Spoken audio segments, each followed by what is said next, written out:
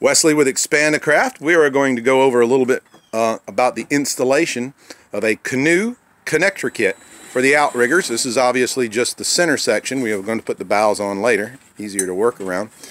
Now we've already installed this one. This particular canoe has a metal gunnel, a really strong one, so we didn't put the backing plate on the front side, but we did use a backing plate on the back side, if you'll notice that. Also notice that it's not perfectly square up and down, so when we drill the holes, you're going to have to drill one in the top and then find the equilibrium, if we will. Boom, like so. This is the part that goes on there, and so you drill the holes so that this compression plate will hold the cross tube in place. And we're going to come over here on this side and kind of show you how we're going to put it together. Where are we here?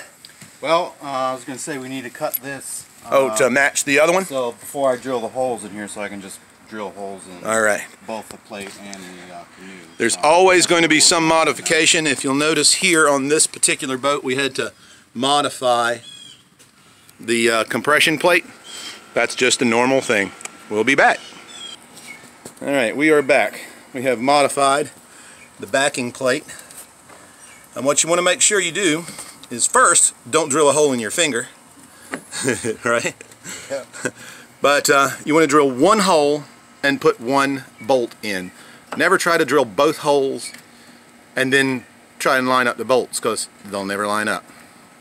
Alright, he's just squishing that in place, lining it up to make sure it's going to fit. We have made sure that the boat is square, which was pretty easy to do with this boat because it has the cross tube that's already there. He's finding the hole to drill through, and if you'll see, it's an aluminum gunnel. So we're not using the compression plate on the outside of this boat because the aluminum gunnel is just so stout on this boat that it's not needed. If you have a lightweight plastic canoe, you definitely want to put the plastic compression plates on the outside. And that's pretty much how it's done. He's gonna come through the plate.